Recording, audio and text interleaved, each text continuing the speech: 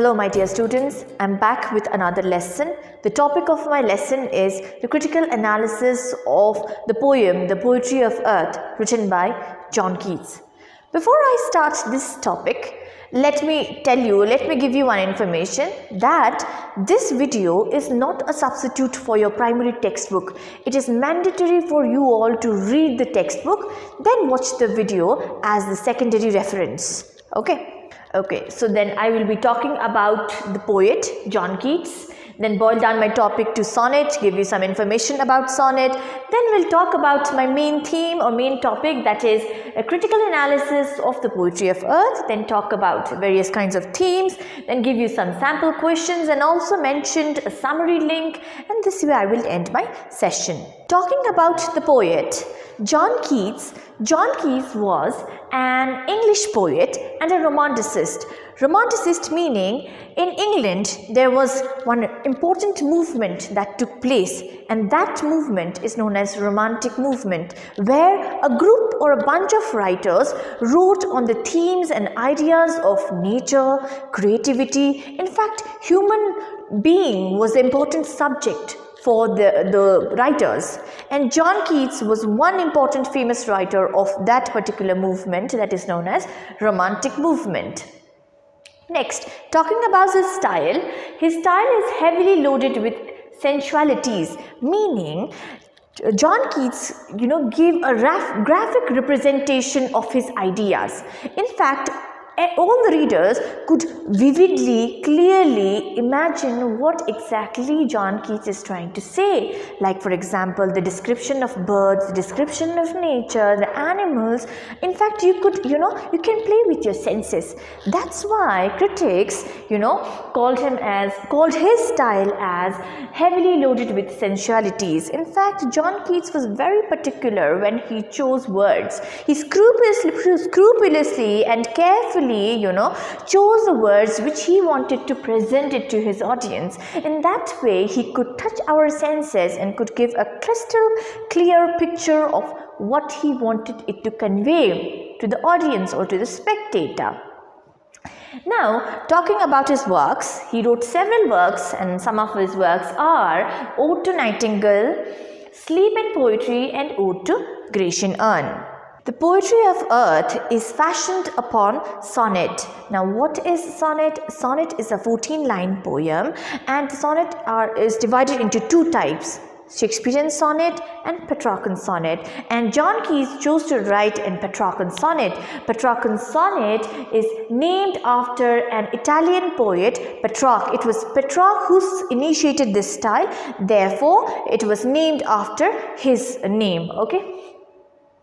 And a sonnet is divided into two parts, that is like octave and sestet. The first 8 lines are known as octave, and the second 6 lines are known as sestet, and the pattern in which it is written in 2 tercet, and it is not exactly important for you all to know about it, it's just for the information I've mentioned it. Okay. Now, talking about the main topic, that is the critical analysis of the poetry of earth. Now, what is poetry of earth? Poetry of earth means the song of nature, Prakriti ko Geet, the music presented by nature. So in this poem, John Keats tries to highlight the various sounds produced by the tiny objects like grasshopper and cricket, and trying to present these sounds as the natural sound of the earth through various seasons, that is summer and winter. Okay, now let me read the poem. The poetry of earth is never dead. When all the birds are faint with hot sun and hide in cooling trees, a voice will run from hedge to hedge about the new morn mead. Now, the first line itself says, right, the poetry of earth is never dead. The song of nature is never dead. It is always present. How? We will learn about it now. Okay. Now, when the earth is drowsy and the migrating birds are tired and exhausted due to the scorching heat of the sun, therefore, they take shelter under the cooling buds of the tree. And that particular moment, there's silence, there's complete silence. Now who takes the lead? Now at that particular moment, it's the grasshopper who takes the lead and sings merrily in the summer season and fills the air with his lovely voice and enlivens the atmosphere. So jaba birds, migrating birds, घामको तापले यति नै exhaust भएर अब shelter खोजिरहेको बेलामा एक प्रकारले लकतरान भएर बसिरहेको बेलामा चाहिँ को आउँछ त्यति बेला कोले चाहिँ हाम्रो मुडलाई एनलाइभन गर्छ ह्यापी बनाउँछ त्यति बेला चाहिँ तपाईको एन्ट्री कोले लिँदै रहेछ grasshopper, the tiny object that is a grasshopper that comes hopping, that moves from hedge to hedge, border to border, and produces its sounds and gives a merry and lively atmosphere and makes everyone happy. So kunchi season ma grasshopper आउँदै रहेछ summer season, and who makes the atmosphere happy? Okay, it's the grasshopper who takes the lead in summer luxury. Okay, moving from one border hedge to hedge about the newborn mead in the open grassland happily merrily, it's the grasshopper who sings in the hot summer season. Okay, this is what in the octave, in the first part of the sonnet, John Keats gives you on a brief introduction about whom? About grasshopper, and also the extreme summer season, and also about the tiresome birds who chose to take shelter under the cooling breeze or buds of the tree. Now continuing the same, the writer or the poet writes, that is the grasshopper. Who is it that enlivens the mood in summer season? It is the grasshopper. He takes the lead in summer luxury. He has never done with his delights, for when tired out with fun, he rests at ease beneath some pleasant weed. Meaning, it is the grasshopper who takes the lead in summer luxury, okay? And when the grasshopper gets tired, he takes shelter under some pleasant weed, and again resumes his singing with same much happy energy. So both beneath some pleasant weed. So he's just trying to tell you what happens when the grasshopper himself gets tired. So he takes shelter under some pleasant weed and again resumes his singing. Moving on to Asstt, John Keats writes, the poetry of earth is ceasing never. Can you see he's reiterating, he is retelling you all, he's reiterating on the fact that poetry of earth is ceasing never. In the first line he's already mentioned. Now moving on to the Asstt also, he repeats the same line. He says the poetry of earth is ceasing never. The song of nature is never dead. It's always permanent. It is endless. And he writes, on a lone winter evening, when the frost has wrought a silence, from the stove there shrills the cricket's song, in warmth increasing ever, and seems to one in drowsiness half lost, the grasshoppers among some grassy hills. So what he meant is, now he shifts from summer season to which season? Winter season. And he says in winter season, when your hands are cold, when your feet are cold, when you take shelter at your home and enjoying the warmth of fire, somewhere around the frost has created a silence. All the animals have taken shelter, and including human beings, right? And there is complete pin drop silence, and in that particular frosty silence, who breaks this silence? It's the cricket. It's the cricket, one tiny object, one insect, that is cricket, who breaks the silence and again enlivens, creates warmth in the atmosphere. It is the shrill sound of whom?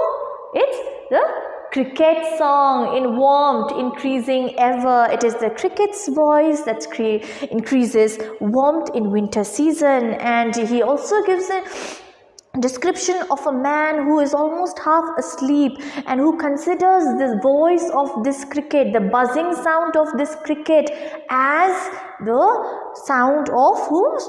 Grasshopper. Okay, he probably he might be asleep or he's drunk. Okay, so therefore he's in that unconscious state and he's not able to identify whose voice exactly it is. So he misunderstands or mistook So probably he misunderstands, okay? So he understands and he thinks that the voice of a cricket to be that of whose? A grasshopper.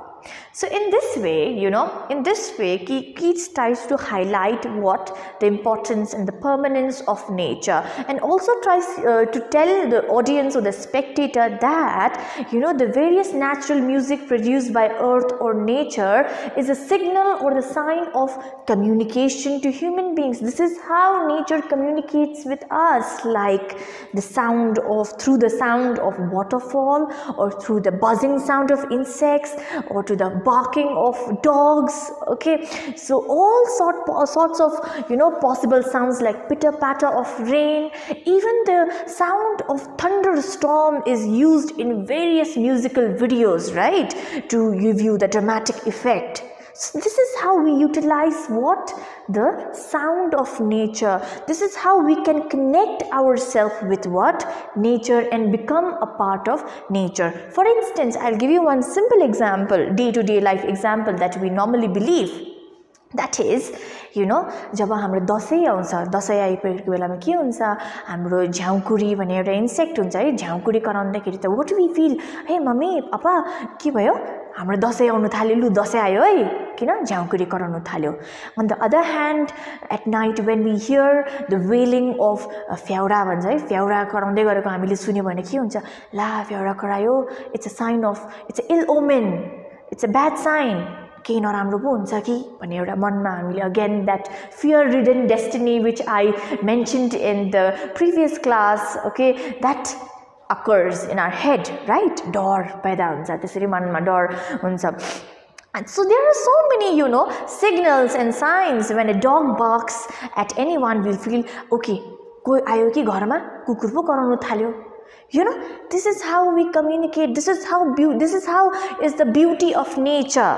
This is how we have to be one, be a part of nature by absorbing everything that is around nature. In this way, Keats is trying to highlight you the superiority of nature, the beauty of nature, and and the eternity of nature, eternal sound of nature that is presented throughout the season through different objects, tiny objects like grasshopper and cricket. Okay, that is the essence. Now let's talk about the themes that Keats has highlighted. Number one is nature, of course, right? Keats is a lover of nature, so the entire theme is based on nature. He is a romanticist, so you can see the description. In fact, the entire setting is full of summer luxury and the harshness of winter, which he has presented, right? And the objects he chose to use is also from nature, that is grasshopper and cricket, and birds, grasshopper, cricket, and winter season, summer and winter season. Okay, moving on to the next. Symbolically, if you see, grasshopper and cricket are the symbols of hope. Yes, Keats has presented two extreme seasons, that is summer and winter. In the heat of summer, when you don't feel like doing it, it's the grasshopper who comes as hope and enlivens the atmosphere. In the winter, when you are completely, in the harsh winter has completely, put you down, it's the voice of the cricket that adds warmth. Technically, I'll tell you, okay, what happened. John Keats died at the early age of 25 due to tuberculosis, and moreover, he did not receive fame as he received posthumously, that is after death. When he was alive, he read voraciously, and all the subject matters of modern politics, modern history, and all fictions, all kinds of fictions, okay. But it is interest over poetry that took him, and later he started his career in poetry. And when he wrote poetry on the subject matter of nature and human being and all the modern art, no one appreciated him. In fact, all the critics tried to put him down. He was not as famous as he's receiving now, the kind of fame he's receiving now. Okay, that particular moment he was going through a tough time. Okay, but see what happens. He had that hope, patience, persistence, and till now after his death we remember his work, right? Work. So what helped him move on in his life is his hope. So these two extreme seasons can be considered as critics, and the voice of a grasshopper and cricket can be considered as his works, okay, which is still prevalent now, still we are reading, which is still universal. So what happens, what is he trying to say or give a secondary idea is that no matter what in life, we have to work hard, we have to believe in ourselves, work with much passion and zeal, and at the end you will have a fruitful result. Tenacity, the same as I mentioned to you before, persistence and determination to pursue one's passion. You should be persistent, you should be determined to pursue your own passions. There are so many hurdles that you'll come across in your life, but at the end it's your belief, self-belief, determination and interest that will help you keep going in life. Okay, this is the secondary reference or the secondary idea that you get or derive from the poem, that is the poetry of earth. Beauty, yes, expresses beauty both in the harsh as well as the mellow side of nature. This, you have to find beauty and happiness in everything, both in harshness of winter. In winter what happens, you enjoy snow no matter how cold it is. In summer season you love to have ice creams and all the cool things despite the scorching heat. So you see, can you find beauty in both the harshness of weather? This is what John Keats is also trying to present through these musical voices of the insects. Okay, so what is the central idea? Central idea is the song of nature is immortal, cycle of nature is endless. Okay, as I said to you again, so the title is also appropriate.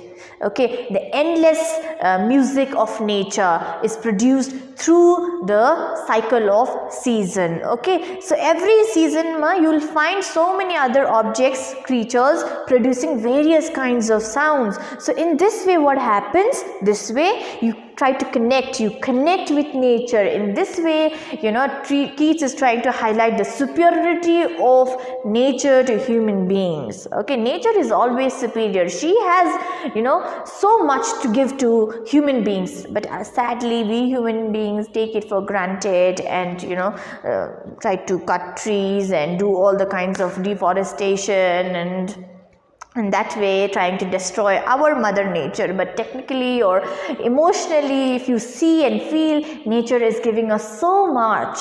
Okay, so writers like John Keats, William Wordsworth, Byron, Shelley, these writers understood and valued nature. They derived inspiration from nature. Okay, so that's why Keats says in all his works, he uses nature as an important theme, and he tries to tell his readers, his spectators, that see, nature has the healing power. It gives you so much. Okay, value it. So the main motive of these writers is to tell the audience, tell the readers about the importance of nature, about the healing power of nature and the happiness that we can derive from nature. So the central idea is also about the superiority of nature. The song of nature is immortal.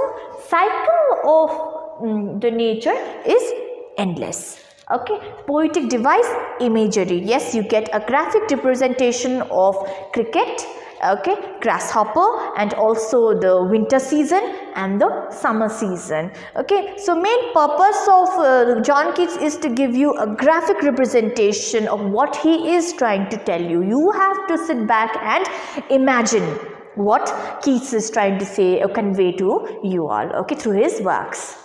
Now let's do a bit of brainstorming. Okay, you have understood the lesson, right? I mean, about the themes, about the importance of season, about the importance of insects, and also about how Keats is trying to show you the eternity of nature. Now since he is talking so much about nature, now let's do a bit of thinking, like how to experience the beauty of nature. पढ्नु त पढ्यो बुझ्यो है किट्सले पनि हामीलाई बतायो त्यसरी नै अब तर कसरी गर्नु If you remember in your 11th standard you have a book or not a book, sorry, but a lesson that is upon Westminster Bridge, written by whom? William Wordsworth, right? He also talks about the morning beauty of London city. So these writers are talking so much about the beauty of nature and how to experience this beauty of nature. How? So in your day-to-day life, have you ever realized that how to experience the beauty of nature, which these writers are constantly talking about, and have written huge textbook on the beauty of nature? Padhnu ta padhyo, lesson pani bujhyo, right? I'm sure after writing your board exam, you will forget this lesson. But try to remember the essence of this lesson. After a year, you will not remember about John Keats' poem, but surely you're going to remember about the essence of lesson once if you experience it. Education is not just about reading, my dear students. Education is also about training your mind, okay, training your mind to think.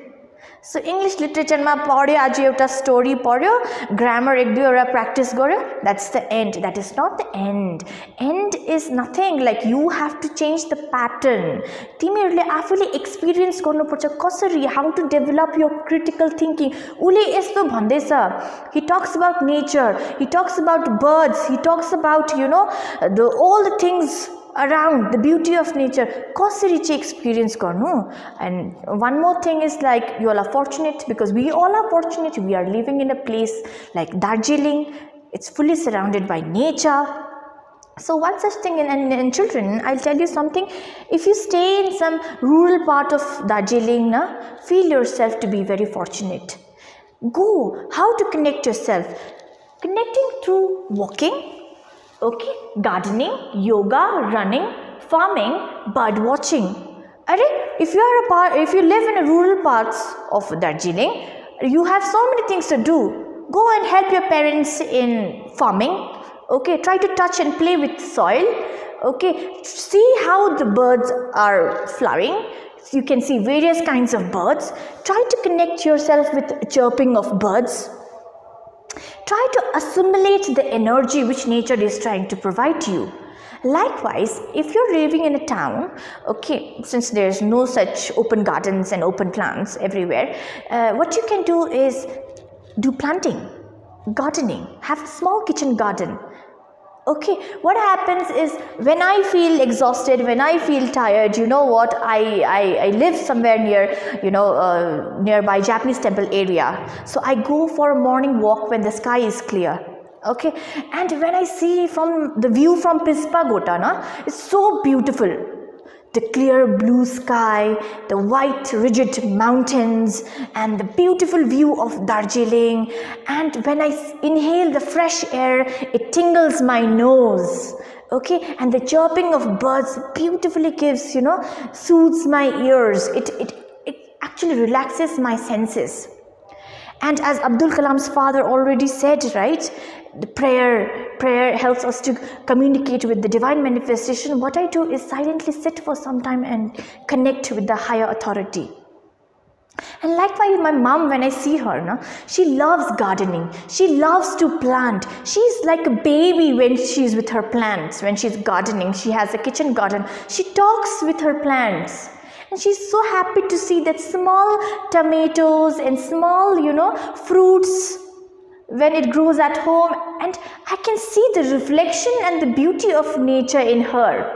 She's so happy to be around, and she says that gardening is a kind of meditation for her. She's an adult and she's trying to connect with nature through gardening. And the happiness that she receives is priceless. Yes, we are all into this technology world. We are all advanced. But try to take a break from that and just try to indulge yourself and try to connect with nature. Why only forest officers have to preserve forest? Why not we common individual take responsibility and move forward and try to preserve our own nature, our own Darjeeling? Now, it's so pretty. When I sit and look, I feel so energized. I want all you to experience the same, you know, thing that I have experienced. This is the first-hand experience which I am saying, which John Keats wants you all to experience. Kati sama padi basnu, padi hai. Ab experience parne garnu jaun na. Kasari? Walking, take a stroll, gardening, plant, you know, various kinds of plants. Gardening, running, yoga. Yoga does not mean all sorts of doing all sorts of postures and all that thing. Nothing. Yoga means just to try to control your breath, stay in posture, absorb things what nature is trying to tell you. Try to listen to various kinds of birds, the chirping of birds.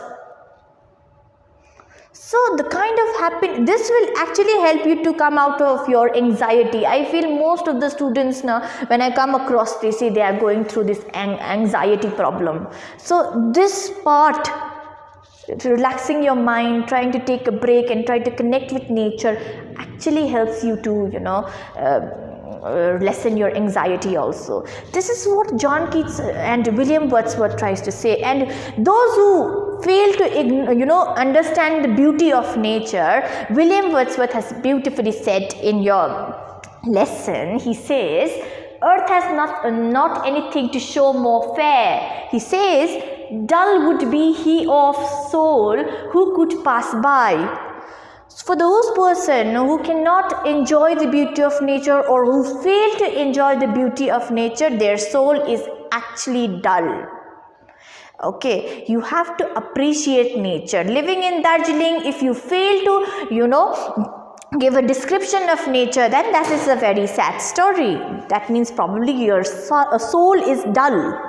Okay, you have to be full of energy right now. You have to be lively. You have to connect yourself with nature. Who knows, you might come up with some great ideas and write poems like William Wordsworth and John Keats.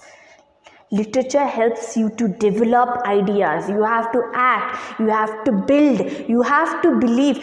It's not that John Keats said that cycle of season is immortal, nature is immortal, you believed it. You have to understand, you have to go out and experience and feel it. That's why you will develop a sense of introspection. Okay, sense of introspection. You will question yourself and you will develop what? Critical thinking. Teacher le bhanyo, ma padchu, ma lekchu, exam pass, done. That is a very monotonous way of developing, because I myself have experienced it. That's why I am telling you all. I feel that's a very, wrong pattern of studying. Teacher le bhanyo, but I feel it's a different story. So I should question my teacher. Right, and त्यसरी नै तिमीले experience गर्छौ, त्यसरी critical development thinking develop गर्छौ in life. You have to question.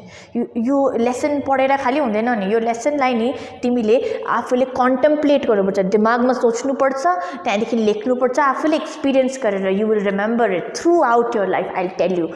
That's why that's the beauty of nature. Try to connect yourself with nature. That's why this is a little bit of brainstorming which I want you all to do.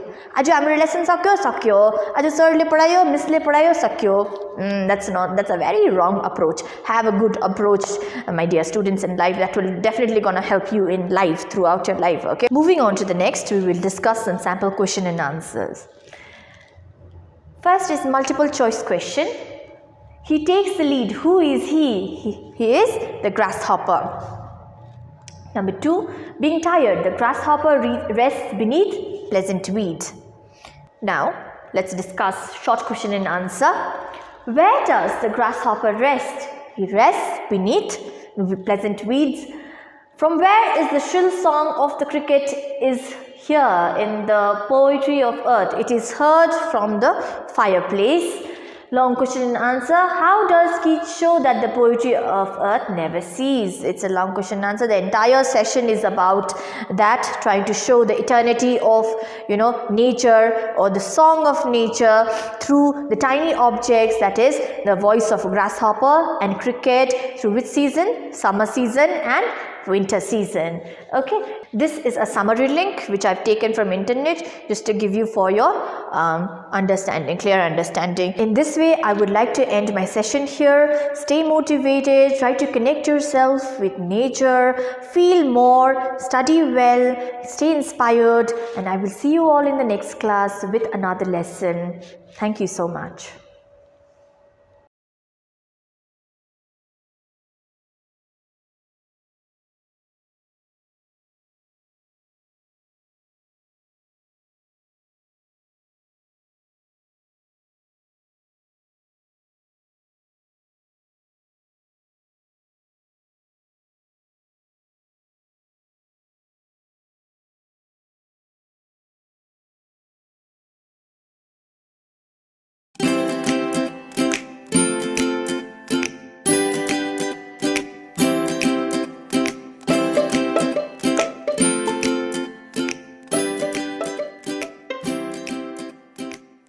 नमस्कार, मेरो नाम पवन गुरुङ।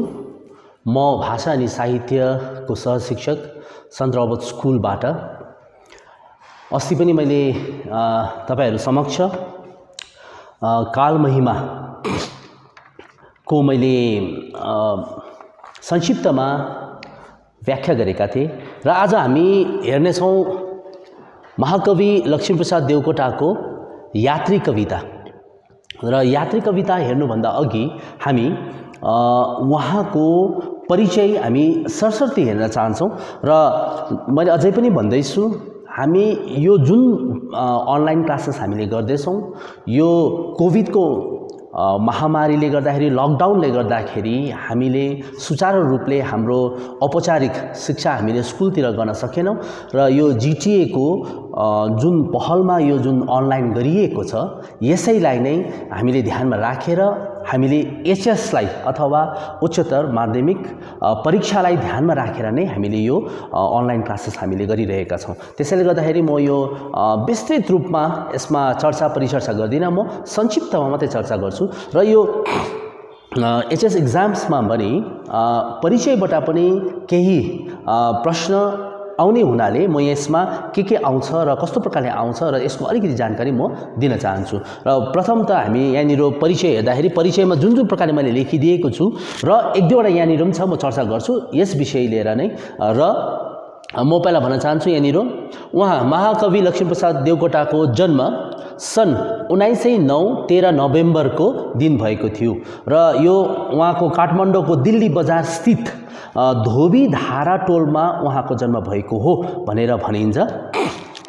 यहाँनिर सन छ, सन चाहिँ English year अथवा अंग्रेजी वर्षलाई भनिन्छ भने विक्रम सम्वतमा पनि हामीले यसलाई के गर्न सक्छौं भन्दा चाहिँ परिवर्तन गर्न सक्छौं र विक्रम सम्वतलाई परिवर्तन गर्नका निम्ति हामीले 57 वा 57 हामीले जोड्यौं भने, यहाँनिर हामीले 57 जोड्यौं भने चाहिँ 1966 आउँछ र 1966 चाहिँ के हो भन्दा चाहिँ यो विक्रम सम्वत हो। यो चाहिँ नेपाली वर्ष 1966 र यसरी चाहिँ हामीले परिवर्तन गर्न सक्छौं भन्न खोजिएको। र उनको जन्म सन् 1909 13 नोभेम्बरको दिन भएको थियो र उनले अंग्रेजीमा उनले एमए गरे, तर त्यो अध्ययन उनले गरे तापनि उनले परीक्षा भने दिन सकेनन्, उनले पाएनन् भनेर भनिन्छ। र लक्ष्मीप्रसाद देवकोटालाई रोमान्टिसिज्मका कवि भनेर पनि भनिन्छ अथवा स्वच्छन्दतावादी कवि भनेर पनि भनिन्छ। यहाँनिर पनि लेखिएको छ, उनले नेपाली कवितामा स्वच्छन्दतावादी प्रवृत्तिका कविताहरू उनले लेखेर यसैका उनी प्रवर्तक पनि भनेर भनिन्छन्।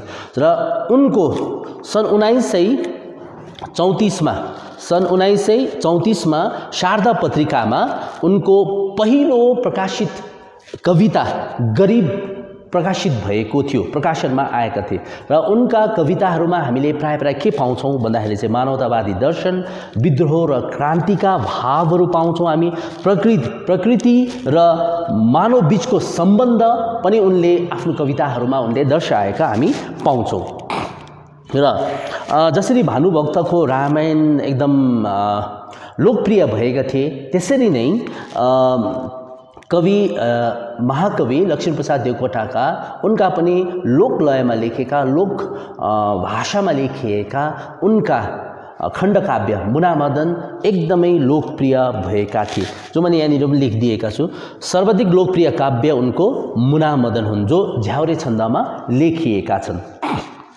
र उनी अंग्रेजबाट पनि, अंग्रेजी साहित्यबाट पनि उनी धेरै प्रभावित भएका थिए र त्यसैको फलस्वरूप पनि हामीले रोमान्टिक अथवा रोमान्टिसिज्म पनि उनले नेपाली साहित्यमा भित्राएको भनेर भनिन्छन् है।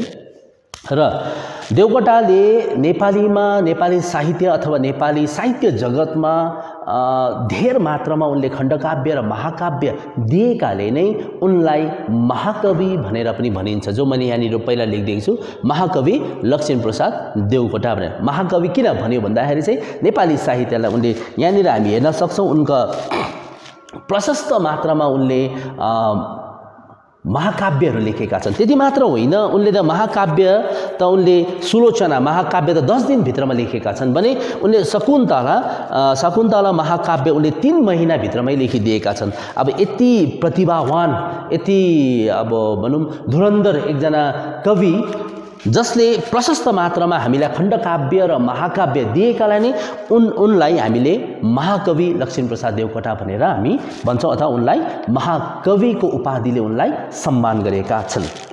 र उनका यहाँनिर प्रशस्त मात्रामा उनको कविता सङ्ग्रह छ, उनले कथा पनि लेखेका छन् है। उनले त्यो बाहेक उनले निबन्ध सङ्ग्रह हामीले भेट्छौँ, हामीले उहाँको लक्ष्मी निबन्ध सङ्ग्रह भनेर।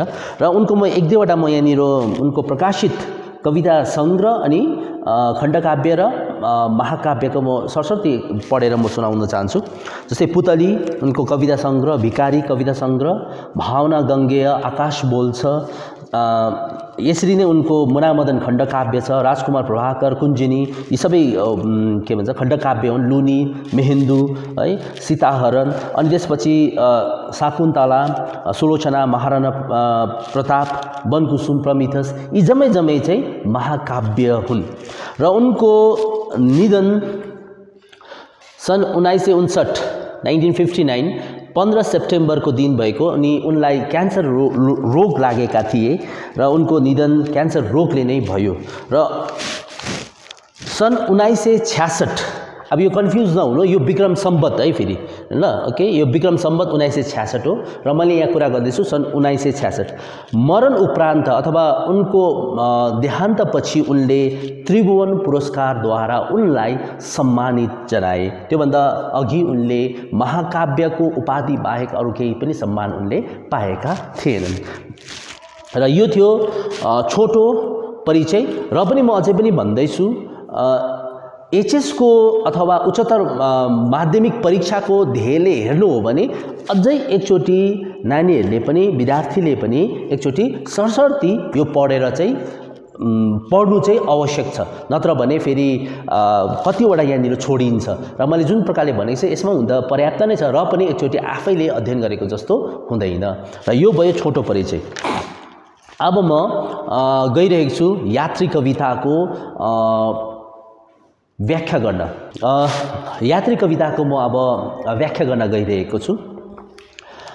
यसमा पनि म भनिहालेँ सरस्वती व्याख्या गर्छु अनि यसमा माथि गहिराइमा जाँदिनँ, माथि मात्रै म यसको व्याख्या गर्न गइरहेको छु। र कविले यहाँनिर पहिलो पदमा यस्तो प्रकारले लेखेका छन्: कुन मन्दिरमा जान्छौ यात्री, कुन मन्दिरमा जाने हो, कुन मन्दिरमा जान्छौ यात्री, कुन मन्दिरमा जाने हो, कुन सामग्री पूजा गर्ने, सात कसोरी लाने हो, मानिसहरूको काँध चढी कुन देउपुरीमा जाने हो। कविले यहाँनिर यात्री भनेर एउटा त अब हामीले यसको थुप्रै परिप्रेक्ष्यहरू छ। एउटा त हामीले नेपाल देशलाई पनि हेर्न सक्छौँ, त्यहाँका जनताहरूलाई पनि भनेका हुन् भने अर्को कुरो हामीले नेपालको अथवा त्यहाँको जुन शासन व्यवस्था थियो त्यसमा राजाहरूलाई पनि भनेका छन् यात्री।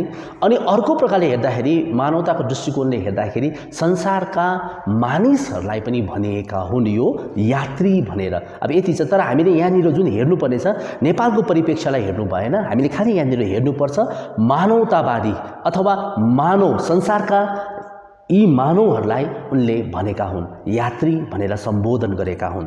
र यहाँनिर भन्छन्, कविले भन्छन्, कहाँ गएको तिमी, कुन मन्दिरमा गएको तिमी, हैन, कुन मन्दिरमा जान्छौ यात्री, कुन मन्दिरमा जाने हो, अनि कस्तो खालको सामग्री लगेर जाने। अब यहाँ किन त्यसो भनेको हो भन्दाखेरि चाहिँ हामी भन्छौँ कि संसार उनै परम ईश्वरको, उनै भगवानको सृष्टि हो भन्छन्। जब संसार जम्मै उनकै सृष्टि हो भने उनकै सृष्टिबाट नै हामीले एउटा फूल टिपेर, एउटा फल टिपेर उहाँलाई नै चढाउनु भनेपछि त त्यो कुनै मोल भएन भन्न चाहेको, किनभने उनकै सृष्टि उनैलाई नै दिनु बराबर भयो। त्यसैले गर्दाखेरि यहाँ कविले प्रश्न गर्दैछन् कि कुन सामग्री पूजा गर्ने तिमीले साथ कसरी लान्छौ। अनि यहाँ भन्दैछन् मानिसहरूको काँध चढी कुन देउपुरीमा जाने हो। यो चाहिँ के हो भन्दाखेरि चाहिँ नेपालतिर हामी प्राय यो भेट्छौँ कि मान्छेलाई बोकेर मन्दिरको दर्शन गर्न जान्छन्, हैन, अनि तिमी मान्छेको काँधमा चढेर जाँदैछौ, हैन।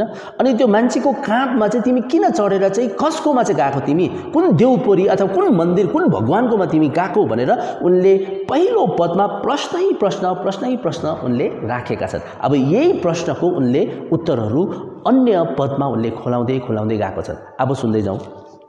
उनी भन्छन्, हाडहरूको सुन्दर खम्बा, मांसपिण्डको दिवार, मस्तिष्कको यो सुनको छाना, इन्द्रियहरूको द्वार, नशा नदीका तरल तरङ्ग, मन्दिर आफू अपार, कुन मन्दिरमा जान्छौ यात्री, कुन मन्दिरको द्वार। यहाँ उनले अन्तमा प्रश्न सोधेका छन्। भन्छन् हाड, हड्डी भन्न चाहेको, यो हड्डीहरू जति पनि छ, मान्छेको जति पनि हड्डीहरू छ, यो हड्डी नै उनै त्यो मन्दिर निर्माण गर्दाखेरि निर्माण गरिएको जुन खम्बा छ, त्यो हड्डी वास्तवमा खम्बा हो है। मांसपिण्डका दिवार, मासुको पुञ्ज भनेको अथवा मासुको थुप्रो भनेको त्यो के हो भन्दाखेरि चाहिँ जति पनि मन्दिरमा लगाएका ती भित्ताहरू छन्, ती जम्मै नै के हो, त्यो मांसपुञ्ज, मान्छेको जुन मासुको पुञ्ज छ त्यो वास्तवमा मन्दिरको भित्ता हो। अनि यो हड्डी जति पनि छ त्यो के हो, खम्बा हो। इन्द्रियहरूको द्वार भन्छ, जुन ज्ञानेन्द्रिय छ हाम्रो, जुन यो इन्द्रिय छन्, आँखा नाक मुख कान जति पनि छन्, यी जम्मै द्वार हुन्, झ्याल हुन्, खिड्की हुन्, दरवाजा हुन्, जहाँबाट चाहिँ हामी ओहोरदोहोर गर्न सक्छौँ। त्यो मन्दिरमा जसरी दरवाजा हुन्छन्, जसरी झ्याल हुन्छन्, जसरी खिड्की हुन्छन्, त्यसरी नै यो इन्द्रियहरू पनि के हुन्, ती खिड्की ती दरवाजाहरू हुन्। अनि भन्छन् कविले कि नशा नदीका तरल तरङ्ग, अनि तिम्रो शरीरमा बग्ने त्यो रगत, नसामा बग्ने त्यो रगत त त्यो पवित्र नदी हो जो मन्दिरको छेउबाट बगेर जान्छन् हैन। अनि अन्तमा भन्छन् मन्दिर आफू अपार, भनेपछि तिमी स्वयं एउटा मान्छेको शरीर स्वयं आफै नै एउटा मन्दिर हो भने कविले भन्छन्, तिमी हे यात्री, हे भक्तजन, तिमी कुन चाहिँ मन्दिर चाहिँ गएको, कुन मन्दिरको दरवाजामा तिमी ईश्वरको दर्शन गर्नलाई गएको, जबकि तिमी स्वयं आफै नै चल्ता फिर्ता एउटा मन्दिर भइरहेका छौ।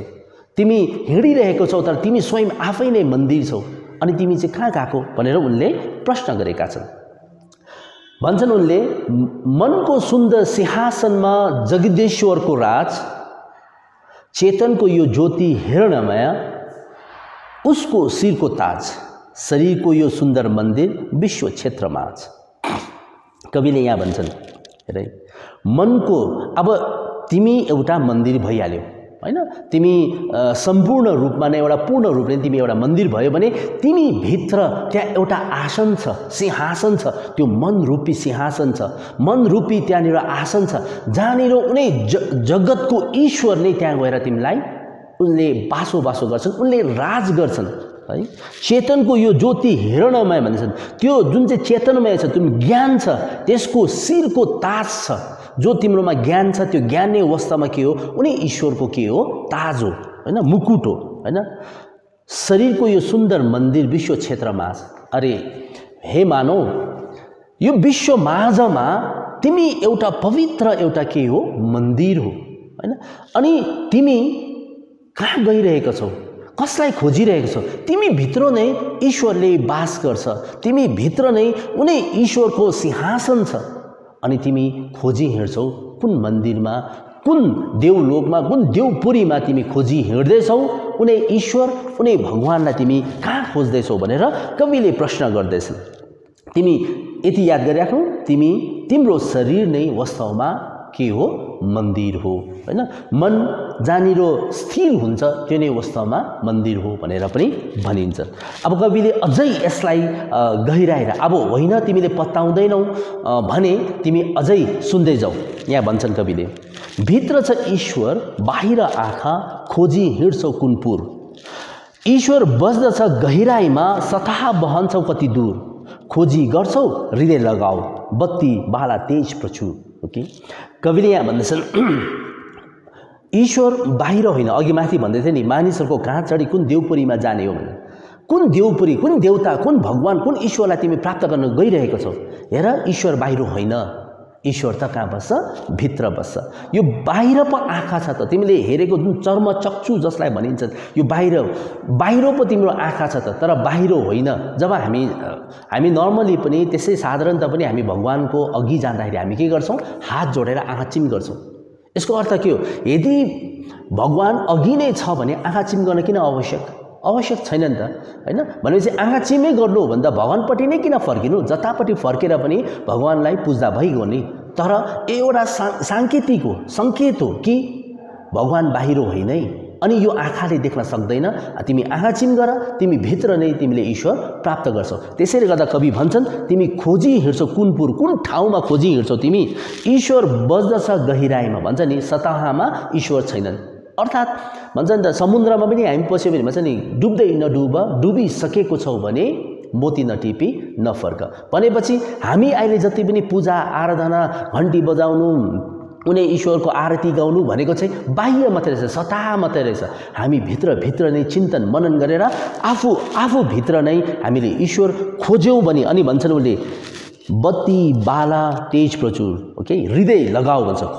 खोजी गर्छौ, हृदय लगाऊ, ओके, मन लगाऊ, हैन? तन मन सबै नै लगाए भने मात्र ईश्वरलाई प्राप्त गर्न सक्छौ। अनि तिमीले त्यो ज्ञानको ज्योति तिमीले बाला, तब गएर तिमीले ईश्वरलाई प्राप्त गर्न सक्छौ भनेर कवि भन्छन्। तर ईश्वर बाहिर होइन, ईश्वर तिमी भित्र नै समाहित छ।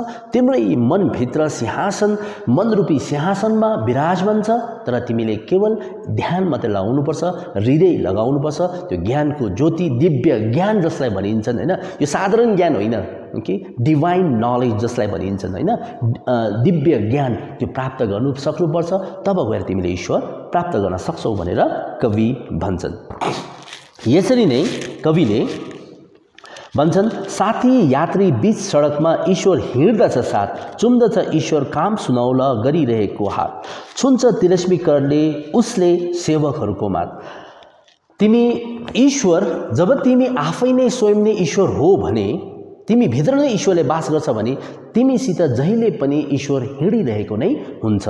तिमीले लाग्छ, हामीलाई लाग्छ, हैन, कि ईश्वर हामीसित छैन, अथवा भनौँ मैले केही नराम्रो काम गरेँ भने मलाई हेर्ने देख्ने कोही पनि छैन, तर म आफै साक्षी छु भनेपछि म साक्षी हुनु भनेको चाहिँ ईश्वर साक्षी हुनु हो। त्यसैले गर्दाखेरि अरू कसैले नदेखे पनि म देख्छु, अथवा म हुनु भनेको ईश्वर हुनु हो। यही कुरा यहाँ भन्दैछन्, साथी यात्री बीच सडकमा ईश्वर हिँड्दछ साथ, अनि उनैको हात चुम्दछ, अथवा उनैलाई नै आशिष दिँदछ, उनैलाई नै दया गर्दछन्, माया गर्दछन्, जसले सेवा गर्दछन्, ओके, जसले मानिसहरूलाई सहयोग गर्दछन्, जसले दया देखाएर उनीहरूको सहायता गर्दछन्, तिनीहरूलाई नै ईश्वरले पनि त्यो जादु यहाँ भन्छन्, छुन्छ तिलस्मी, जादुको हातले, करले भनेको हातले छुँदछ त्यही सेवकहरूको, जसले सेवा गर्दछन् उनीहरूलाई नै आशिष पनि दिँदछन्।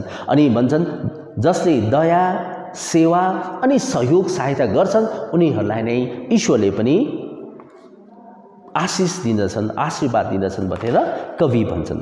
अनि भन्छन् यहाँनिर अन्तिम पद छ अब यहाँनिर, सडक किनारा गाउँछ ईश्वर चराहरूको तानामा, बोल्दछ ईश्वर मानिसहरूको पीडा दुःखको गानामा, दर्शन किन्तु कहीँ दिँदैन चर्मचक्षुले खानामा। कविले यहाँ के भन्न चाहन्छन् भन्दाखेरि चाहिँ ईश्वर त्यहाँ पनि छन्, त्यहाँ पनि बसेका छन् जहाँनिर चराहरू छन्, है? अनि ईश्वर त्यहाँ पनि बोल्दछन् जहाँनिर दुःख छन्, पीडा छन्, हैन, गरिब छन्। यो भन्नु चाहेको चाहिँ के हो भन्दाखेरि चाहिँ भनिन्छ नि, जर्रे जर्रे में है झाँकी भगवान की, किसी सूझ वाले आँख न पहचान की। अर्थात् ओम्नी प्रेजेन्ट भन्छ, भगवान हरेक थोकमा नै हामीले भेट्न सक्छौँ। एकपल्ट हामीले नरसिंहको हामी कुरा गर्न सक्छौँ, हामी यो प्रहलादको कुरा गर्न सक्छौँ, हैन? जहाँनिर चाहिँ लु ईश्वर तेरो भगवान यहाँ छ भने लु यसमा देखा, यो खम्बामा देखा, खम्बा भत्काइदिँदाखेरि त्यहाँबाट नरसिंह रूपमा उनी विष्णुले अवतार दिएको थिए। भन्नुको अर्थ के हो, भगवान जहीँ पनि छ भन्न चाहेको। God is everywhere, Omni present, हैन? सडकको किनारमा गाउँछ ईश्वर चराहरूको तानामा, चरा उद्भिद हैन त्यति मात्र होइन प्रकृतिमा नै ईश्वरको वास छन् भन्न खोजिएको त्यति मात्र होइन उनी भन्छन् कि मानिसहरूको पीडामा मानिसहरूको दुःखमा उनीहरूले उनीहरूको क्रन्दन उनीहरूको रोदनमा पनि ईश्वर वास गर्दछन् उनीहरूलाई सहायता गर्नु उनीहरूलाई माया जताउनु उनीहरूलाई दया देखाउनु भनेको नै ईश्वरको पूजा गर्नु हो एउटा मान्छेले मान्छेलाई बुझ्नु भनेको चाहिँ एउटा ईश्वरले अर्को ईश्वरलाई बुझ्नु हो अनि एउटा कुनै दुःख परेको मानिसलाई सहायता गर्नु सहयोग गर्नु भनेको ईश्वरलाई सहायता गर्नु हो भन्ने कविको यो धारणा छ त्यसैले गर्दा भन्छन् तर यहाँ भन्छन् अघि मैले भने चर्मचक्षुले देख्दैन अथवा यो छालाको आँखा भन्नु चाहेको चर्मचक्षु भनेको छालाको आँखा दर्शन किन्तु कहीँ दिँदैन चर्मचक्षुले कानामा भन्नु चाहेको चाहिँ के हो भन्दाखेरि चाहिँ भगवानको यदि दर्शन गर्नु हो भने यो छालाको आँखाले हुँदैनन् ओके हामीलाई के चाहिन्छ भन्दा चाहिँ कुनै डिभाइन आई अथवा दिव्य नेत्र नै चाहिन्छ अब त्यो दिव्य नेत्र कसरी खोल्ने त भन्दाखेरि पहिला त हामीले आफ्नो भावनालाई शुद्ध बनाउनु पर्यो हैन अनि हामीले काम गर्दै जानु पर्यो सेवा गर्दै जानु पर्यो सहयोग गर्दै जानु पर्यो त्यसपछि मन शुद्ध जब हुँदै हुँदै हुँदै हुँदै जान्छ त्यहाँनिर मान्छेले जब ध्यानमा लीन हुँदै जान्छ जति मान्छे ध्यानमा लीन हुँदै जान्छ मान्छेले त्यति नै ईश्वरत्वको प्राप्ति हुँदै जान्छ मान्छे आफू नै भित्र भएको जुन ईश्वर छ त्यसलाई चिन्दै जान्छ त्यसको परिचय हुँदै जान्छ अनि मान्छे आफै नै ईश्वरले जुन रूपमा बनाएको थिए त्यही ईश्वरको त्यही रूपलाई नै हामीले प्राप्त गर्न सक्छौं भनेर भन्न चाहे त्यसैले गर्दा कवि भन्छन् ईश्वरको दर्शनको निम्ति यो छालाको आँखाले भने कहिले पनि देख्दैन त्यसैले भन्दा कवि भन्छन् कुन मन्दिरमा जाने यात्री कुन नवदेश बिरानोमा अब यहाँनिर यो प्रश्न किन गरिएको भन्दाखेरि चाहिँ अघि नै फर्स्टमा नै प्रश्न गरेर उनले थालेका छन् कविता कि कुन मन्दिरमा जान्छ यात्री कुन सामग्री लाने हो कुन देउपुरीमा जाने हो भने उनले प्रश्न गरेका छन् अब उनले प्रश्नको त्यो उत्तर दिँदै आउँदाखेरि हामीले यो थाहा पायौं कि हामी आफै नै एउटा मानव शरीर नै वास्तवमा मन्दिर रहेछ अनि त्यो मन्दिर भित्र त्यो मनरूपी सिंहासनमा उनी ईश्वरको वास बस्दो रहेछ भनि सकेपछि अब हामीले ईश्वर मन्दिरमा होइन ईश्वर गिर्जामा होइन ईश्वर गुम्बामा होइन ईश्वर बाहिर होइन ईश्वर हामी भित्र नै छ जब हामी भित्र नै ईश्वर छ भने कविले यही प्रश्न गरेको कुन मन्दिरमा जाने यात्री कुन नवदेश बिरानामा भनेपछि त्यो मन्दिर त बिरानो ठाउँ भयो नि त अब हैन किन आफू भित्र नै के छ ईश्वर छ भन्न खोजे त्यसैले गर्दा कवि अन्तमा एउटा आह्वान गर्छन् कि फर्क हे जाऊ समाऊ मानिसहरूको पाऊ मलम लगाऊ अर्थहरूको चराइरहेको घाउ मानिसहरू भई ईश्वरको त्यो दिव्य मुहार हसाऊ कविले यही कुरो अन्तमा भन्दछन् हेर यात्री हो तिमी जहाँ जुन मन्दिरमा जाँदैछौ त्यहाँबाट फर्केर आऊ ईश्वरको वास्तविक पूजा भनेको त ती गरिब ती पीडामा परेका ती दुःखमा परेका ती गरिब दुखीहरूको सेवा सहयोग तिनीहरूप्रति माया दया देखाउनु र तिनीहरूको सहायता गर्नु नै वास्तवमा ईश्वरको पूजा गर्नु हो ईश्वरको दर्शन गर्नु हो अनि अन्तमा उनले यो भन्छन् मानिसहरू भई ईश्वरको त्यो दिव्य मुहार हसाऊ भनेपछि एउटा मानिसले अर्को मानिसलाई खुशी दिलाउन सक्नु खुशी बनाउन सक्नु उनीहरूलाई हामीले हँसाउन सक्नु भनेको नै वास्तवमा ईश्वरलाई खुशी बनाउन सक्नु हो ईश्वरलाई वास्तविक रूपमा नै हाम्रो पूजा अर्चना सफल हुनु हो उनीहरू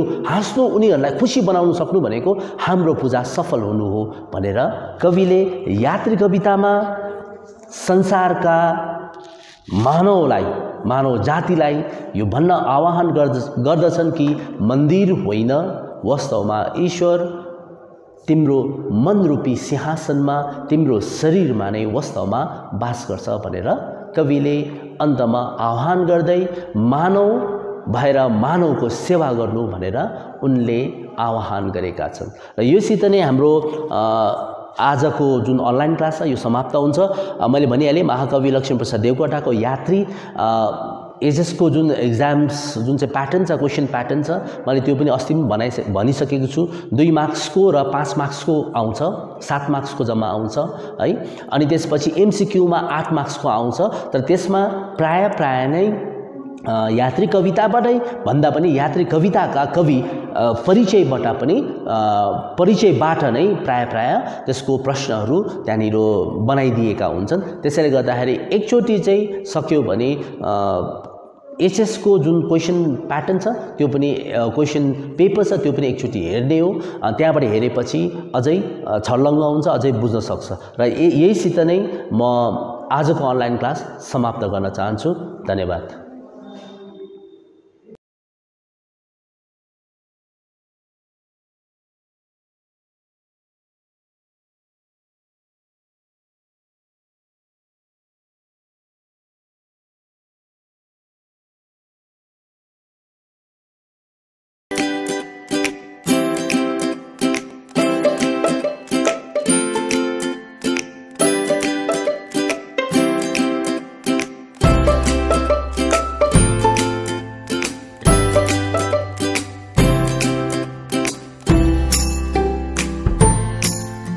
आजदेखि हामी नयाँ एउटा च्याप्टर सुरु गरिरहेका छौँ, राइट?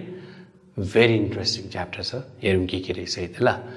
ल सुन, यसमा ओके सपोज एउटा इक्जाम्पल दिन्छु तिमीलाई। ल मैले तिमीलाई भनेर नि मलाई एउटा टर्च ल्याइदेऊ भनेर क्या, ठिक छ?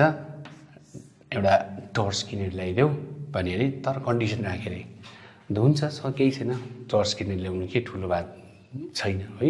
के गर्छौ बजारमा पाइहाल्छ, त्यो ब्याट्री हाल्ने। तर मैले भने है ब्याट्री भएको मन पर्दैन नल्याउनु भनेर मैले है। अनि तिमीले भनिहाल्छ आजकल सजिलो छ, होइन त्यसको चार्जर हुन्छ नि त्यो क्या, प्लगमा खपाइहाल्यो है। चार्ज तपाईँले बेलुका मलाई दिनभरि मजाले चार्ज गर्नुहोस्, बेलुका चलिहाल्छ भनेर हो। मलाई त्यो चार्जर भएको त झन् मनै पर्दैन हौ भनेर क्या, यो छिटो बिग्रिन्छ भनेर हो, चार्जर पनि भएन। अनि तिमीले के भन्छ, ए होइन सर मलाई थाहा छ नि, एउटा आजकल त सोलर प्यानल भएको हुन्छ नि, यसमै सोलर हुन्छ, दिनभरि तपाईँले चार्ज पनि गर्नु पर्दैन, ब्याट्रीमा हाल्नु पर्दैन, घाममा यसो राखिदिनुहोस्, दिनभरि तातिन्छ मजाले, प्लस त्यहाँनिर इलेक्ट्रिक करेन्ट प्रड्युस हुन्छ, जेनेरेट हुन्छ, यहाँ बस्छ, बेलुका बाल्नुहोस् भनेर। हाम्रोमा के घाम पनि लाग्दैन हो, सोलर क्या, हाम्रोमा घाम पनि लाग्दैन, घाम त पुरा लाग्छ है हाम्रोमा है, र घाम पनि लाग्दैन, होस् म सोलर पनि चलाउँदिनँ भनेर। अब चाहिँ के गर्छ तिमीले, के गर्छ होला? धिब्री बाल्नुहोस् भन्दा धिब्री कहाँ, नाक कालै कालो हुन्छ नि त आमा, पहिला के गर्दा कस्तो मैला निस्किन्थ्यो है। सो अब आयो त्यो धिब्री पनि बाल्दैन अरे, बुझ्यो? धिब्री सिब्री केही पनि बाल्दैन अरे, टुक्की सुक्की धिब्री पनि बाल्दैन।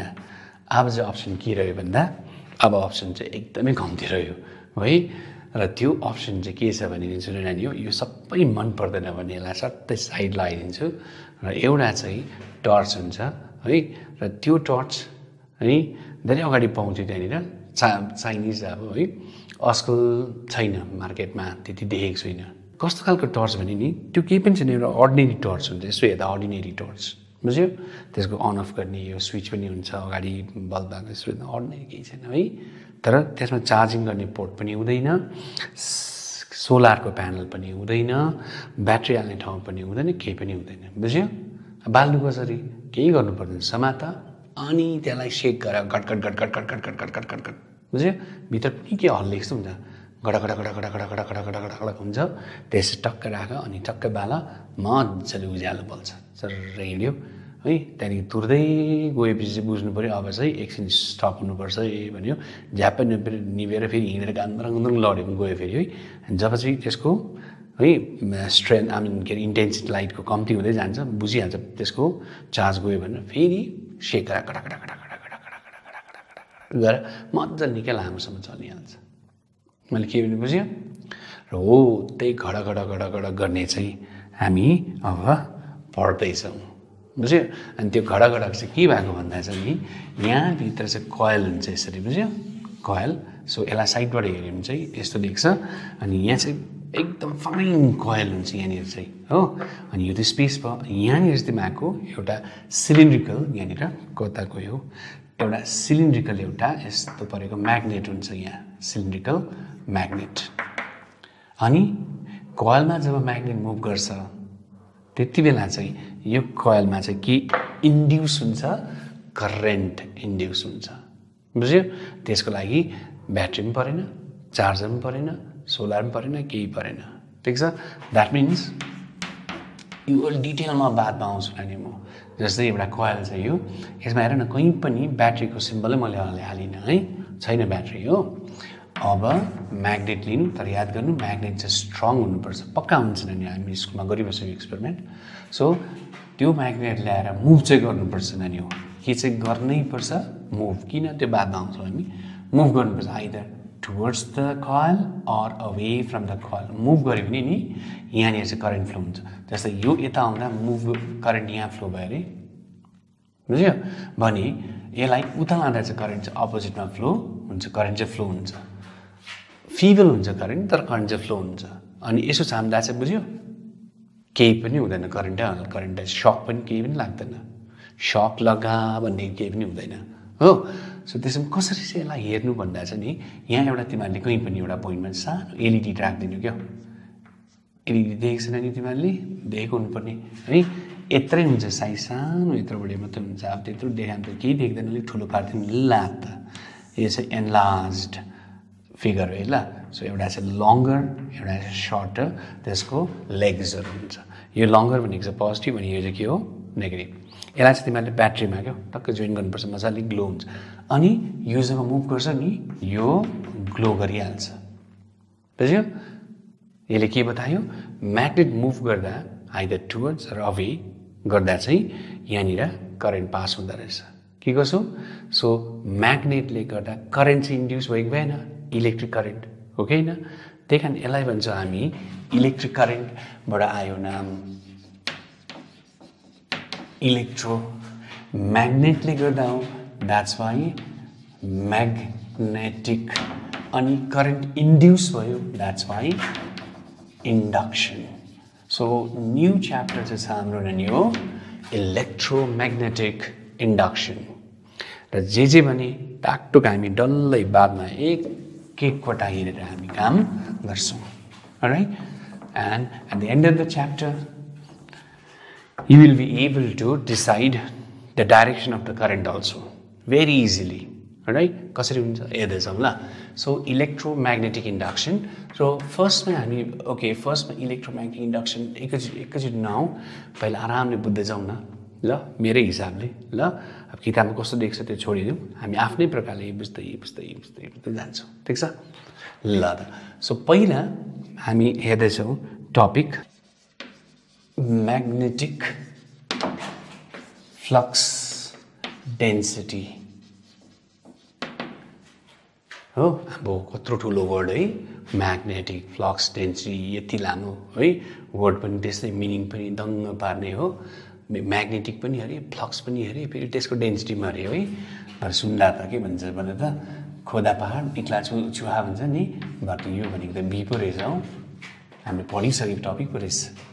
बी भनेको थाहा छैन, what is B L? It is magnetic intensity हो कि होइन?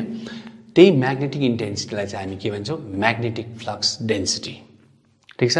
यो मैले कहाँ पढाएको थिएँ तिमीलाई भन्दा नि, मैले तिमीलाई alternate definition of electric intensity भनेर दिएको थिएँ। एउटा चाहिँ electric intensity is the force experience by a unit positive charge place at that point, त्यो हो। अर्को चाहिँ मैले यसो भनेको थिएँ, it is the total number of electric lines of force that will pass through a unit area normally भनिदिएको छ नि यो। त्यस्तै म्याग्नेटिक फिल्डको पनि त्यही हो, बुझ्यो? सो म्याग्नेटिक फिल्ड अथवा म्याग्नेटिक फिल्ड डेन्सिटी पनि भन्छ त्यसलाई। भने के रहेछ भने त, it is the total number of magnetic lines of force passing normally through a unit area.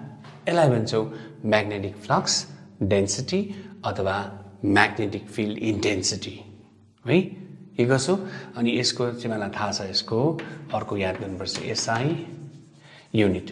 अब कतिपल्ट युज गरेको, बीको एसआई युनिट के हो भन्दा के हो, टेस्ला। अलराइट, Or now यो टेस्ला भनेको मतलब यहीले भनेको छ magnetic lines of force, that means flux है, पासिङ थ्रु युनिट एरिया भनेको छ।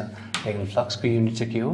वेबर पर मिटर स्क्वायर। सो यो भनेको एउटै हो है। र अब जाउँ हामी यही चिजबाट अब अर्को हेरौँ है त ल। नाउ सपोज यो भयो तिमीहरूको म्याग्नेटिक लाइन्स अफ फोर्स हो, अनि यो चाहिँ एउटा सर्टन एरिया अरे, ठिक छ? यो सर्टन एरिया अरे। अब अहिले चाहिँ 1 2 3 4 5 वटा लाइन पास भइरहेछ नर्मली। सो कति चाहिँ हुन्छ भनेपछि के भन्छ, जस्तो यसले के भन्छ हेर नानी हो, what is magnetic flux density भन्दा it is the magnetic flux, magnetic lines of force भनेको म्याग्नेटिक फ्लक्स भनेको नि होइन। So flux through unit area हो कि होइन, द्याट मिन्स अस्ति के अरे इलेक्ट्रिक लाइन्स अफ हामी त्यही गरेको थियो हामीले, when the area is 1 so त्यसको फ्लक्स चाहिँ कति हुन्छ अरे, कति लाइन्स अफ फोर्स पास हुन्छ भन्दा that is the magnetic flux density or the intensity be हो। अनि एरिया चाहिँ हाम्रो एस अरे हो, अथवा ए लेख्नु लु हो, बुझ्दैछ? अथवा डिएस लेखेर, सानो एउटा डिएस लेखेर हो, कति हुन्छ भन्दा that will be into ds, provided that ds has to be perpendicular to the field like this। बुझ्नु नि मैले के भने अस्ति गरेको हामीले यसरी। त्यसमा चाहिँ राम्रो हेर्दा isn't this the total flux passing through the area normally? That is called, के भन्छ त्यसलाई चाहिँ हामी magnetic flux, and that is denoted by phi। So यो चाहिँ के रहेछ भने त, so magnetic flux of a certain area is the total magnetic flux passing normally through the area, ठिक छ? सो त्यो total lines of force pass जो हुन्छ त्यो एरियाबाट त्यसलाई चाहिँ भन्छौँ हामी म्याग्नेटिक फ्लक्स, ठिक छ? अनि बुझ्दैछ कति राम्रो? त्यसो भने अस्ति तिमीहरू सो फर्मुला त यो भइहाल्यो है, तर सधैँ त तिमीहरूको अस्ति यो इलेक्ट्रिक फ्लक्समा पनि मैले भनेको थिएँ तिमीहरूलाई, सधैँ चाहिँ तिमीहरूको एरिया चाहिँ नर्मल हुँदैन, जस्तै सर्फेस चाहिँ यसो पर उतानो परेको छ अरे लु, भनेपछि यसको एरिया त यता यता फर्केको छ नि त है, भनेपछि त्यसको यहाँनिर एङ्गल कति छ, यहाँनिर थीटा हो कि होइन, बुझ्दैछ? सो यो जुन चाहिँ छ हो, अब यो चाहिँ योसँग परपेन्डिकुलर पास हुनु पऱ्यो नि त होइन। सो यो जुन चाहिँ छ बी, यसको कम्पोनेन्ट यता चाहिँ कति हुन्छ भन्दा थीटा हो भने बी कस थीटा, अस्तिको गरेको छ त हामीले है। त्यसो भने चाहिँ टोटल फ्लक्स कति भयो भन्दा चाहिँ त्यो केसमा चाहिँ कति हुन्छ, ds into b into cos theta, यस्तो हो कि होइन है। सो यो चाहिँ हो तिमीहरूको टोटल फ्लक्स, जसलाई चाहिँ हामी के भन्यौँ, डिफाई एरिया सानो छ त्यही कारण यो पनि सानो है। यही चिजलाई चाहिँ हामी कसरी लेख्छौँ, b डट ds, ठिक छ? सो यो दुइटै इक्वेसन अब के को लागि हो तिमीहरूको, यो इक्वेसन फर्मुला के को लागि हो, म्याग्नेटिक फ्लक्स, ठिक छ? अब त्यसको टोटल होल सर्फेस निकाल्यो भने त्यसलाई इन्टिग्रेट गर्नुपर्छ, बुझ्यो नि यो? सो यो चाहिँ तिमीहरूको म्याग्नेटिक फ्लक्स, अनि त्यसको अघि नै एसआई युनिट लेखिसकेको छ भने यो एसआई युनिट चाहिँ तिमीहरूको हो वेबर, ठिक छ? अर अघि मल्टिप्लाई गरेर क्या टेस्ला मिटर स्क्वायर लेख्दा हुन्छ, केही पनि छैन, ठिक छ? सो युनिटको नि अझै अरू केही छ भने तिमीहरूको आफै हेर्नु त नानी हो ल, युनिटमा म अड्किनआदिन नानी, because there are so many important things which I need to tell you. So यो त किताबबाट सार्दा पनि भइहाल्छ यो क्या युनिटहरू ल, बट छोड्नु भनेको होइन, भेरी इम्पोर्टेन्ट, त्यो अब्जेक्टिभहरू त सोधिहाल्छ फेरि। ल त हामी च्याप्टर नयाँ सुरु गरेको इलेक्ट्रोम्याग्नेटिक इन्डक्सन है, त्यसमा तिमीहरूले म्याग्नेटिक फ्लक्स डेन्सिटी बुझ्यौँ बी हो, अनि म्याग्नेटिक फ्लक्स फाइ पनि बुझ्यौँ, आयो बुझ्यो होला है। सो यसरी चाहिँ यी फर्मुला पनि हुन्छ, यो अस्तिकै पुरानै हो, अस्तिको चाहिँ राम्रो हेऱ्यो भने तिमीहरूले पाउँछौ ई डट डिएस थियो, यहाँ चाहिँ बी डट डिएस छ, युनिट हेर, ठिक छ? अब अर्को टपिकमा जाउँ ल र त्यो थ्योरी सक्ने बित्तिकै न्यूमेरिकल पनि आइहाल्यो है an area of an open surface given by A so area चाहिँ ए रहेछ जसको चाहिँ 3i plus 2j plus 6k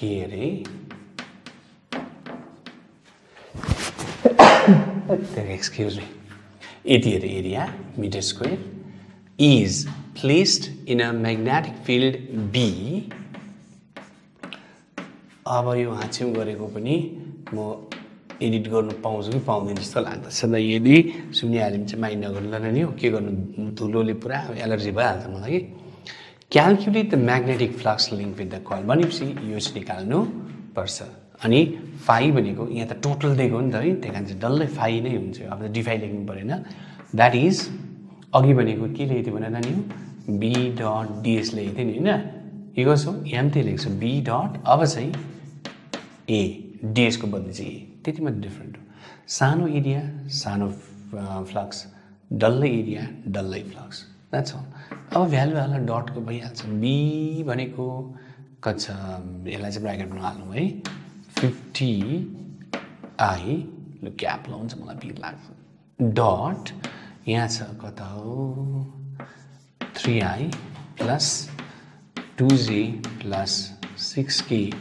into 10 to the power minus 4 अब तिमीलाई थाहा छ डट प्रोडक्टमा चाहिँ i र i मात्रै गर्नुपर्छ i dot j 0 i dot k पनि 0 द्याट्स वाइ यो र यो मात्रै मल्टिप्लाई गर्नुपर्छ यो त आउँछ त्यहाँ ल so 50 into 10 to the power कति छ minus 4 अनि अर्को चाहिँ यहाँ छ i अनि यो 3 पनि छ यसलाई 3 पनि हाल्दिहालौँ है into 3 अनि त्यसपछि चाहिँ ब्राकेटमा चाहिँ i लु सबको क्याप लगाइदिए ल i डट झमेला लाग्छ गर्दा 5 3 चाहिँ कति भयो 150 भइहाल्यो into 10 to the power minus 4 अनि i डट i भने कति हो 1 द्याट्स आन्सर हाम्रो यति भयो है यतिकै लेख्दा हुन्छ अथवा तिमीहरूको इच्छा कति लेख्छौ है so if you want you can write this also 15 into 10 to the power minus 3 यो के हो हाम्रो फ्लक्स हो फ्लक्सको युनिट के लेख्छ एडिटी वेबर ठिक छ अथवा माथिबाट हेरेर लेख्दा पनि त्यही हुन्छ होला टेस्ला पर सो यो टेस्ला है यो मिटर स्क्वायर हो so Tesla into metre square भनेको यो वेबर आइहाल्छ ठिक छ सो यो चाहिँ भयो तिमीहरूको magnetic flux linked with the surface. A square coil of that much area. So, area दिहालेको सिधा लेखौँ 10 to the power minus 2 meter square is placed perpendicular to a uniform magnetic field. So, B को value दिएको रहेछ यहाँ चाहिँ it's not given in vector form. Value मात्रै दिएको 10 to the power 3 Weber per meter square. What is the magnetic flux? That means phi चाहिँ निकाल्नु पर्यो ठीक छ याद गर यो ड्र गर्नु पर्दैन नि तिमीहरूले तर बुझला नि this is the direction of be अनि त्यो एरिया चाहिँ कसरी राखेको छ इज प्लेस परपेन्डिकुलरली सो एरिया चाहिँ यस्तो छ अरे ल स्क्वायर भन्दा चाहिँ स्क्वायर त भएन मेरो यसो गरे ल बुझ्दैछ यो राख्यो बुझ्दैछ है नाउ फाइ भनेको फर्मुला के छ बी हैन डट ए भनेको मतलब be into a into cos theta ठीक छ बी भनेको 10 to the power 3 ए भनेको 10 to the power minus 2 cos theta चाहिँ कति लेख्नु बनाएन नि हो इट इज 90 डिग्री किनभने के छ परपेन्डिकुलर छ सबैले बुझ्नु नि हो यहाँ एकदम कन्फ्युज भएको छ परपेन्डिकुलर छ हो कि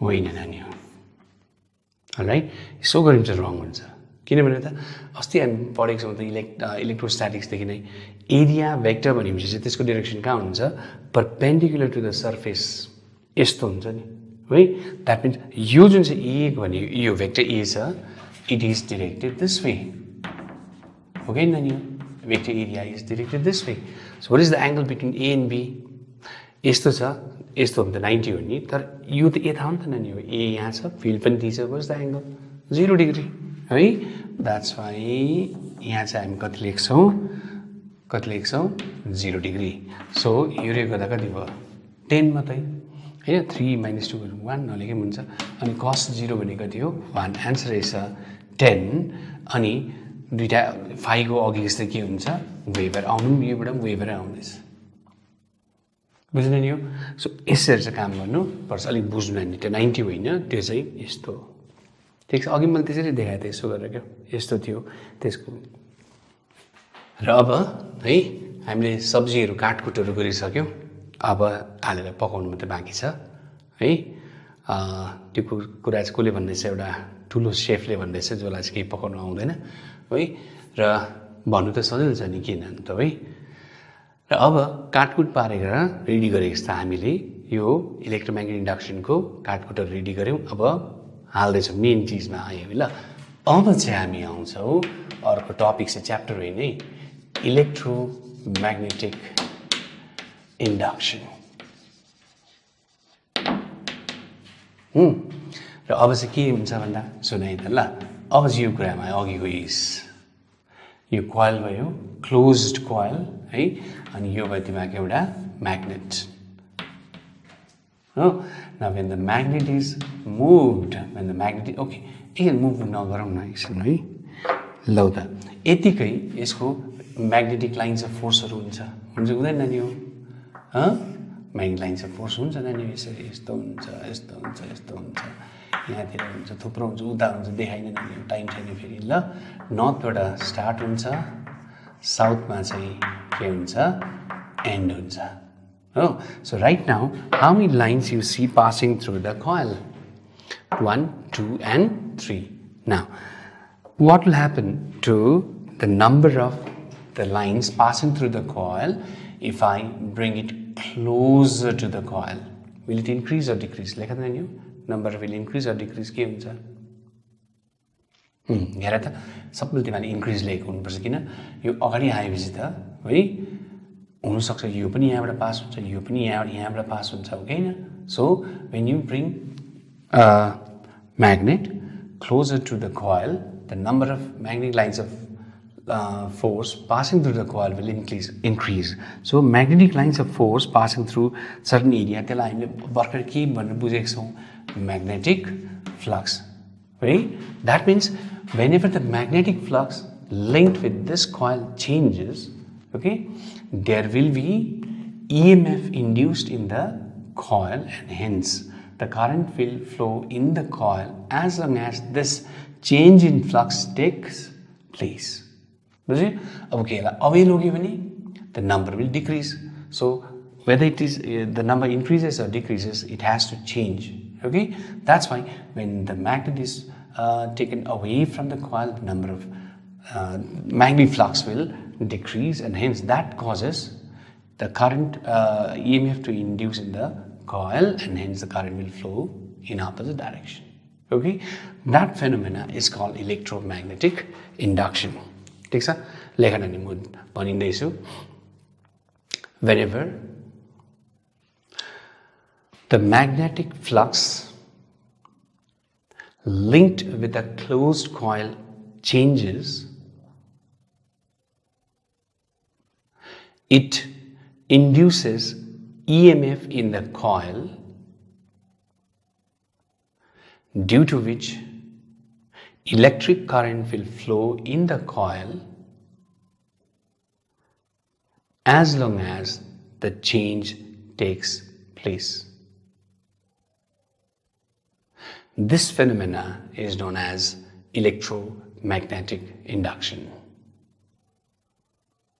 ल लेखिसक्यो होला है राम्रो हेर निकै लामो डेफिनेसन भयो त त्यही अघि कुरा हो है तर that will serve you to purposes एउटा चाहिँ डेफिनेसन भयो अब अर्को चाहिँ लमा पनि त्यही आउँछ अहिले बादमा हामी हेर्दैछौँ ठिक छ सो यो भयो तिमीको इलेक्ट्रोम्याग्नेटिक इन्डक्सन हो अरू अब भन्नु केही छैन अहिले केही नभनौँ है त्यसपछि अब जाउँ हामी लमा Faraday's laws of electromagnetic induction यसको तीनटा के छ स्टेटमेन्ट्सहरु छ पार्ट्सहरु छ ठीक छ अनि आजकल यसलाई थर्ड ललाई चाहिँ अलग्गै नाम पनि दिएको छ अहिले बादमा कुरा गरौँ न नाउ यो तीनटा लले के गर्छ एक्चुअली भन्दा नि the first law tells you about what is electromagnetic induction. Second law will give you the value of the induced EMF, and the third law will tell you the direction of the induced EMF or the induced current. So you डल्लै मिलेर चाहिँ what is electromagnetic induction चाहिँ डल्लै explain गरेको हैन. So that law is Faraday's laws of electromagnetic induction. ठीक छ ल त अब EMI आएछ है सो बैंकको EMIहरु हुन्छ है यो चाहिँ फिजिक्सको EMI है र के रहेछ हेरौँ त सो फर्स्ट लमा अघि के लेखन नि हो whenever the magnetic flux link with the coil changes as long as the change takes place भन्ने अघि के त्यही लेखा पुरै नगरौँ let's save the time second को जुन चाहिँ अब हेर त ल now second law gives you the magnitude of the induced EMF यहाँ EMF induced चाहिँ कति हुन्छ त्यो भन्छ ठीक छ अनि यहाँ सो यो नि म्याग्नेट के हो अब म्याग्नेटलाई कसरी ल्याउन सक्छ भन्दा बिस्तारोसँगले है बिस्तारो अब उहिलेको के हो मन डोले मेरा तन डोले मेरा दिल का केही हतार कसैलाई छैन एउटै है ब्रान्चमा यसो समातेर एउटै पत्तामा समातेर डल्लै गीत गाइरहेको छ है मान्छेलाई पनि यताउता जानु केही हतार छैन सबैले बसेर आनन्द लिइरहेको छ है बिस्तारो ल्याउनु पनि सक्छौँ अथवा है छिटो छिटो ये दिल दिवाना भनेर छिटो है द्याट मिन्स यो म्याग्नेटलाई तिमीले कसरी ल्याउन सक्यो एउटा चाहिँ स्लोली एउटा चाहिँ ऱ्यापिडली पनि ल्याउन सक्छौ ठीक छ that changes the value of the EMF and that is the factor on which the value of the EMF depends. So के भन्छ भन्दा त्यसको स्टेटमेन्ट लेखाइदिए ल The magnitude of the EMF induced in the coil is directly proportional to the rate of change of flux. Rate of change of flux, flux to rate of change of flux with time. Okay? So, यो थियो तिमीको second law जसले के value EMF. अब हेर त भनेको के हो जस्तै when you move the magnet slowly त्यही मनमा डोले है slowly ल्यायो भने so how is the flux changing here very slowly so what is the rate very low okay na? So when this low EMF will also be low when this is more this will also be more when this is high this will be high भन्ने कुरा है that's why when you move it quickly okay magnetically quickly the rate of change of flux will be high here that's why EMF will also be high ठीक छ that's why अघि तिमीले के याद भयो म्याग्नेटलाई घडघड गरेको मैले घड भइने घट पनि छिट्टो मुभ हुँदैछ त्यो magnet that's why flux is changing at a rapid rate isn't it that's why with the high rate of change of flux EMF will also be high current पनि ज्यादा हुन्छ थुप्रो एनर्जी स्टोर भएर बस्छ so this is your second ल आयो बुझ्यो होला भेरी गुड अनि थर्ड ल जुन चाहिँ छ यसलाई चाहिँ भन्छौँ हामी लेन्ज ल अनि आजकल त कतिवटा किताबमा त फेरि यसलाई थर्ड ल भनेको पनि छैन अलग्गै लेख्छ वाट एभर इट इज राम्रो पढि चाहिँ राख ठिक छ अब जाउँ त्यसमा ल नाउ थर्ड ल will give you the direction of the flow of induced current clockwise कि एन्टी क्लकवाइज है कस्तो हुन्छ त्यो चाहिँ यसले बताउँछ ठिक छ राम्रो सुन सो नेपालीमा एउटा उखान छ क्या पालेको चराले ठुङ्यो भनेछ नि है त्यहाँदेखि जसलाई चाहिँ माया दिन्छौ नि माया गर्छौँ है उसैले फेरि हामीलाई उल्टा लात दिइरहेको हुन्छ क्या है त्यस्तो नानी लाइफ हो है तिमीहरूको लाइफमा अहिले त्यस्तो आएको छैन नआओस् प्रार्थना गर्छु भगवान्सँग है तर आउने चान्सेस चाहिँ धेरै ज्यादा हुन्छ सबैको लाइफमा कहीँ न कहीँबाट त्यस्तो चाहिँ हुन्छ बुझ्दैछ है त्यो कसैसँग हुनसक्छ साथीलाई पनि हुन्छ आफ्नो साथीलाई पुरा माया गर्ने अब है उसले चाहेको बेलामा चाहिँ आफूलाई किक दिने क्या है अर्को आफ्नो अगेन्स्ट अर्कासँग के कुराहरू गरिदियो नराम्रो भन्थ्यो है आफ्नो साथीमा सिक्रेटहरू हुन्छ नि कति डल्लै भन्दियो अर्कालाई आफूलाई नराम्रो बनायो अरू उसले त तिमीलाई यस्तो भन्नु भनेर हो पालेको चराले ठुक्यो भने जस्तै चाहिँ तिमीहरूको के छ ल छ लेन्स ल ठिक छ सो स्टेटमेन्ट पहिला लेखिहाल अनि त्यसपछि एक्सप्लेन गरिदिन्छु ल हेर त द ल स्टेट तिमी आफै लेख्नु है the direction of the induced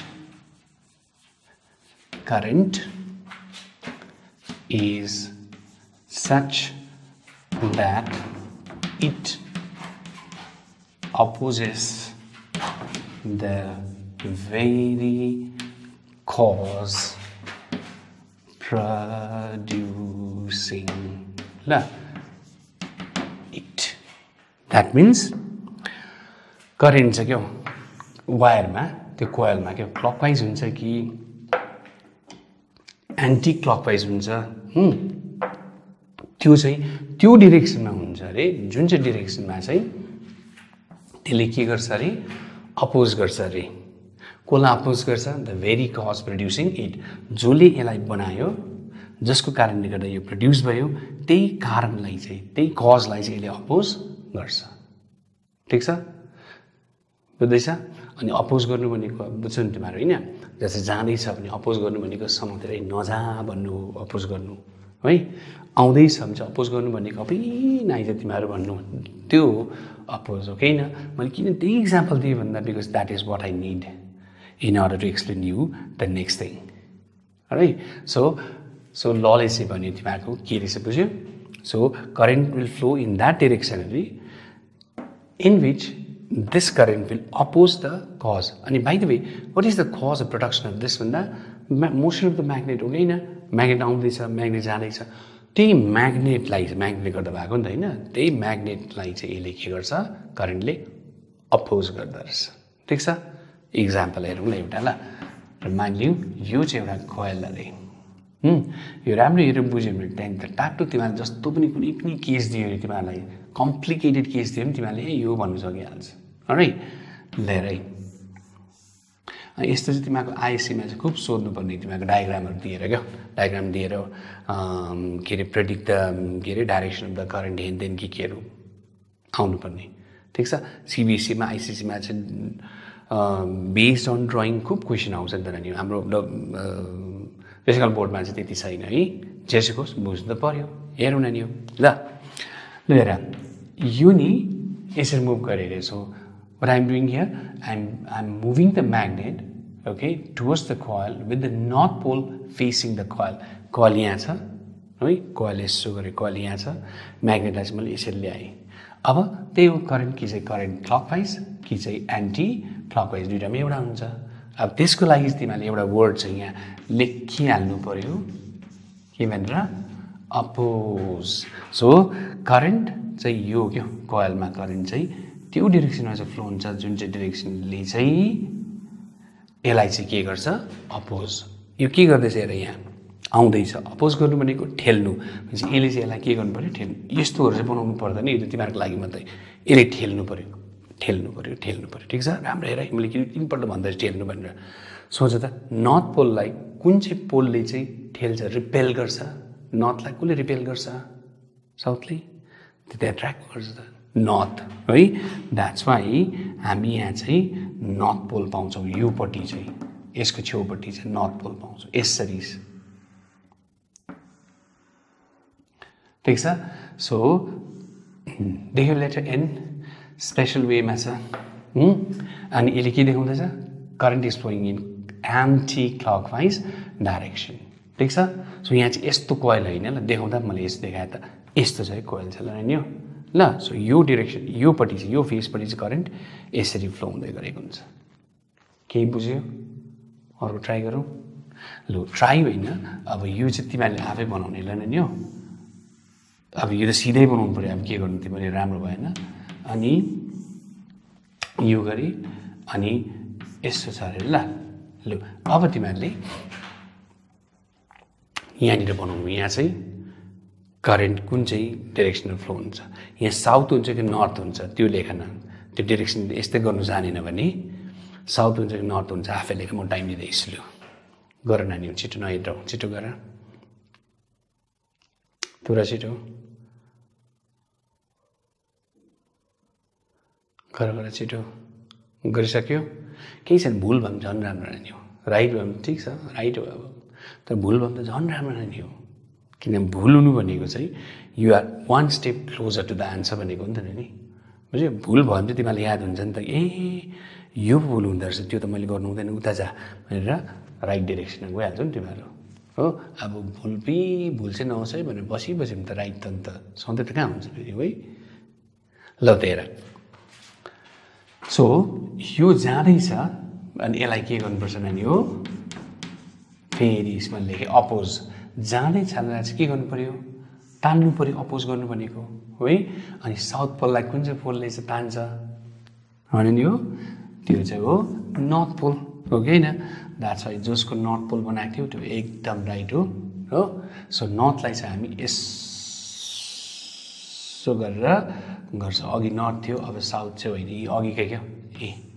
so again the current will flow in anti clockwise direction, बुझ्यो? ल त अब मजा आउँदो रहेछ, अझै एकपल्ट है। ल अब फेरि एकपल्ट यो दिँदैछु हो। अब चाहिँ तिमीहरूको यो छ अरे हो, त्यसपछि यस्तो छ अरे, यो चाहिँ जाँदैछ अरे। लु अब चाहिँ यहाँ के हुन्छ यसो हेरेर नानी छिटो बनाए, ल बनाऊ नानी हो, आयो बुझिँदैछ, बनाऊ बनाइसक्यो होला अब त है। ल त एन्सर चेक गरौँला नानी हो। अब फेरि म लेख्दैछु वर्ड अपोज है। नाउ जाँदैछ, अपोज गर्नु भनेको यसले अट्र्याक्ट गर्नु पर्यो। And think which pole अट्र्याक्ट्स north pole is the south pole है। द्याट्स वाइ साउथलाई अब स्पेसल एस चाहिँ म यसरी लेख्दैछु नानी हो, देख्यो एस? देखेन है। सो यो र यो चट्टै जोडाएर त एस देख्यो तिमीहरूले लेटर है। सो साउथ पनि देख्यो, at the same time direction the current पनि देख्यो, it is the current is flowing in clockwise direction. So the current will either flow in clockwise direction or anti-clockwise direction, okay, depends on which pole is moved in which direction, okay. सधैँ north सधैँ south भन्ने होइन, हेरेर हुन्छ। So यसरी चाहिँ lens लले चाहिँ के दियो, direction of the induced current, बुझ्नु नि हो। सो के भनेको छ, the direction of the induced current is such that it opposes the very cause producing hit, जुन चाहिँ कजले प्रड्युस गर्यो म्याग्नेटले है, त्यसलाई नै यसले के गर्छ यी oppose. So when ever you do this kind of work, don't forget to right this word oppose. टक्क याद हुन्छ आफूलाई, अपोज गर्नु भनेको आउँदैछ ठेल्नु पऱ्यो, रिपेल गर्नु पऱ्यो, त्यही कारण नर्थलाई कसले रिपेल गर्छ, नर्थले रिपेल गर्छ, द्याट्स वाइ सजिलो पर्छ, बुझ्दैछ? सो यस्तो प्रकारले चाहिँ हामी कुन चाहिँ ल बुझ्यौँ नि हो, Faraday's lodge of electromagnetic induction. मैले अघि नै भनिहालेँ, यो चाहिँ कोही बेला यसलाई दुईवटा मात्रै मानिदिन्छ, खोइ किन त्यसो गरेको, लेन्स ल अलगै पनि गरेको छ, जेसुकै होस् ल चाहिँ राम्रोसँगले पढिराख्नु, राइट? र कतिवटा कुरा हुन्छ कि नानी हो, जसलाई चाहिँ नि हामीले डाइरेक्टली कुरा गर्नु, प्रुभ गर्नु सक्दैन। जस्तै यहाँ चाहिँ सो द्याट लेन्स ल follows the principle of conservation of energy. अब त्यसलाई इन्डाइरेक्टली प्रकारले भन्नु पर्यो है, बुझेन? जस्तै एउटा मान्छे नि आफ्नो ससुरालीमा गयो अरे क्या है, अनि ससुरालीमा गएपछि है, अब गाउँ बस्तीको कुरा होइन, अनि एकदम राति पुगेको ज्वाइँ हो, अनि टक्कै त्यसपछि है खानापिनाको लागि सट्टै बोलाउनु भयो अरे है, अनि किचनमा बसिरहेछ, कस्तो मजाको है, त्यहाँनिर के अरे माटोको चुलाहरू है, दाउराले पकाएको मजाले खानाहरू पाकिरहेछ, रेडी भइरहेछन् त। लु सबजना बसेर भुइँमा एकदम दरीसरी लगाइकन हो, बुझ्यो? अन्त यसो हेरेको त नि उसलाई चाहिँ अब मासु दिइरहेछ, यसो हेरेको त ऊ पर हेरेको त नि अलग्गै भुटुवा राखिरहेको थियो, बुझ्यो? के को एकदम स्पेसल भुटुवा क्या। अब सासूले दिनु बिर्सिनु भएछ है, अब डाइरेक्टली माग्नुलाई अप्ठ्यारो भयो अब त्यस्तै भनेको नि हो इन्डाइरेक्टली माग्नु पर्यो अन्त के गरेछ अन्त हेर्नुहोस् आमा आज कि बाटोमा आउँदा त आमा यति लामो साँप भेटेर नि हौ मैले बापरे अहिलेसम्म देखेको थिइनँ मैले ए हो नानी कत्रो देख्नुभयो साँप जस्तो मेरो थालदेखि नि पर त्यो भुटुवा छ कि छैन आमा त्यो भुटुवासम्म त्यति लामो चाहिँ आमा साँप नि हौ भनेर बिचरा आमाले त्यति बेला याद गऱ्यो कि ला भुटुवा त मैले त देखेको थिइनँ रहेछु भनेर चाहिँ सो इन्डाइरेक्टली भनेको कुरा चाहिँ त्यस्तो तर आजकल त मोडर्न जमाना हो त्यस्तो केही पनि छैन है र यता सो द्याट लेन्ज ल follows the principal of conservation of energy so के भने नि लेन्ज ल यसले लेख्छ ल लेन्ज लले चाहिँ के फलो गर्छ अरे principal of conservation of energy चाहिँ फलो गर्छ पक्का यो कुरा ठिक छ but we can't prove it is very difficult prove it directly यसले गर्छ भन्ने चाहिँ ठिक छ सो हामी कोही बेला के भन्छ भने त जस्तै एउटा मान्छे छ अरे है यो मान्छे चाहिँ एकदम सुधो छ अरे ऊ बुझ्यो एकदम है राम्रो छ अरे अनि गुड मात्रै नभएर भेरी गुड छ अरे क्या हो बुझ्यो तर हामीले भेरी गुड छ भनेर प्रुभ चाहिँ नि अर्को प्रकार चाहिँ कसरी गर्नु हामीले एकछिन यसलाई राख्छौँ भन्दैनौँ हामी भन्छौँ हामी पहिला के मानिलिन्छौँ हि इज भेरी ब्याड भनेर भन्छौँ हो कि होइन अनि हि इज भेरी ब्याड चाहिँ होइन भनेर प्रुभ गर्नु पर्यो के कसो ऊ एकदम अटेरी छ होइन अटेरी छैन त्यो मिलेन हो अनि उसले एकदम है जाँड रक्सीहरू खान्छ होइन उसले जाँड रक्सी खाँदैन है बुझ्दैछ उसले ठुलोहरूलाई एकदमै आदर गर्दैन ब्याड क्वालिटी होइन उसले आदर गर्छ भनेपछि यो भेरी ब्याड चाहिँ होइन भनेपछि अटोमेटिकली के प्रुभ भइहाल्छ भेरी गुड भन्ने प्रुभ भइहाल्छ यहाँनिर के कसो द्याट्स वाइ हामी यहाँ त्यही गर्दैछौँ त्यसरी नै नि हो है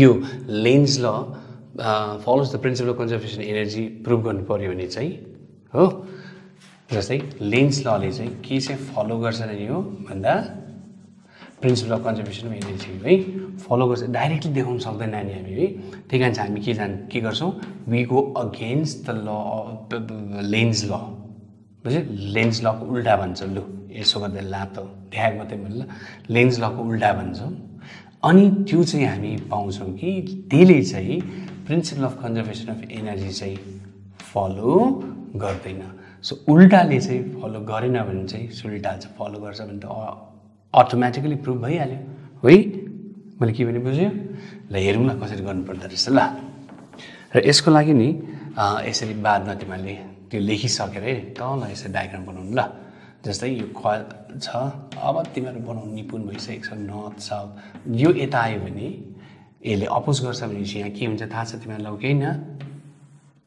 पहिला डायग्राम त्यसरी म भन्दैछु है ल सो तिमीहरूले के लेख्छ late a magnet with the north pole facing a closed coil be moved your words in obviously moved slightly towards the coil. So in accordance with the Lenz law, north pole develops at that end and hence the current flows in anti-clockwise direction. ठीक sir? Now to show that principle that Lenz law follows the principle of conservation energy, we go against the Lenz law, okay, and say south pole is developed here. Okay, which pole is developed here? South pole. You see, because अब यसले सिधै prove गर्न सकेन नि त we are going against the law and saying south pole is develop so अब के भयो र त that means when this magnet है द्याट इज भने तिमीले पनि लेख्नु होइन that is when a magnet with the north pole facing the coil is move slightly towards the coil let's say south pole is develop instead of north pole and since two opposite poles are here the south pole of the coil will attract the north pole, that means the magnet, and hence the magnet will get accelerated, and as the magnet gets accelerated, huge amount of current will flow because second law पढेको छ नि तिमीले, as the rate of change of flux increases, current also increases भन्ने हो कि हैन. So what has happened here? तिमीले कसरी move गर्यौ? Slightly. When you see what kind of mechanical energy is spent, very small amount of mechanical energy is spent, but what you are getting is huge amount of electrical energy that goes against the principle of conservation of energy. Just like even sir, when you are spending small amount of mechanical energy, you will definitely get small amount of electrical energy. But here, after spending small amount of mechanical energy, we are getting huge amount of electrical energy, and that is not possible. That means it goes against the principle of conservation of energy. Now this, since the reverse statement of Lenz's law does not follow principle of conservation of energy, hence the actual statement of Lenz's law follows the principle of conservation of energy. यति चाहिँ लेख्नुपर्छ नानी हो. That's all. अनि यो दुईटा नक्सा पनि बनाइदिउँ त भन्छ नेपालीमा के हो, सुनमा सुगन्ध भन्ने यस्तै हुन्छ ल. सो यो लेख्नु र आज यति नै गरौँ नानी हो ल.